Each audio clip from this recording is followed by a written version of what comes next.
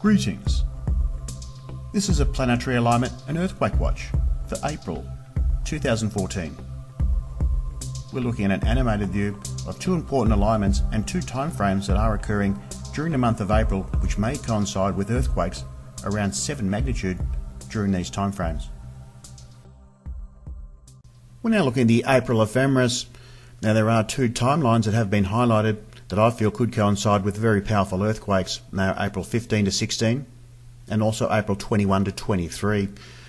Looking at the first date, April 15 to 16, we have the alignment of Earth, Mercury and Mars. Now this is short lasting, but I do feel coincides with a potential for a fairly significant earthquake.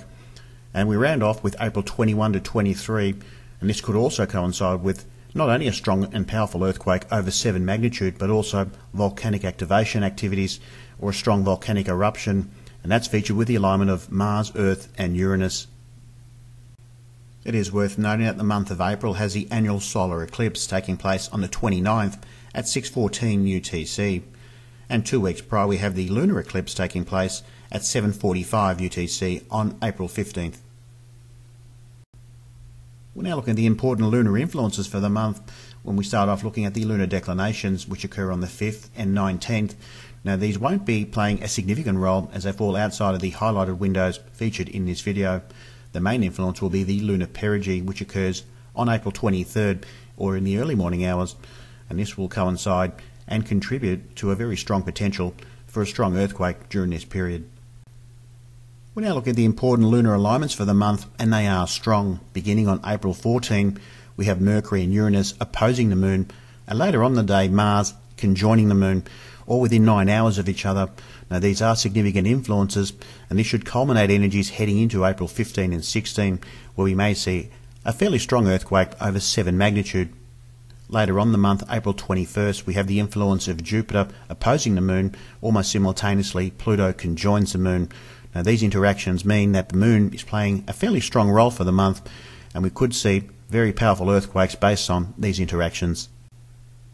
We'll now look at the exact Sun position at the time of two important Mercury alignments which are occurring on April 14 and 16. The Sun's overhead or longitudinal position at the time of Mercury conjoining Uranus on the 14th is over the Pacific Ocean and through up into Alaska. We see on the 16th Mercury opposing Mars. We have a profile of the Mediterranean and also Africa being the overhead and longitudinal position of the Sun. We're now looking at April 23rd at approximately 7:08 AM UTC, and the important Mars-Earth-Uranus alignment takes place. We see the exact Sun and Moon position at the time of this alignment. Now the Moon position is featuring again over Africa and also the Mediterranean. The exact Sun position is over the Indian Ocean, India, China and also Russia, and this may give us a good guide as to where this very powerful earthquake may occur in one of these locations, possibly during this watch. And finally, the graphic Ephemeris data highlights celestial interactions being significant from April 15 to 16 and April 21 to 22. And for more information about this line of research, please visit solarwatcher.net and have a look at the newsletter section. And now for the forecast for April 15 and 16. Now I'm expecting an earthquake potential to 7 magnitude. This is due to the alignment of Mars, Earth and Mercury with the added influence of Uranus. Now the last time Uranus was involved in this particular alignment was back in 2004 on August 18th, where a 5.8 magnitude earthquake struck in Oaxaca, Mexico. Now on that particular day, the lunar influence was extremely weak and we didn't have any significant planetary alignments assisting. That's not the case this time round.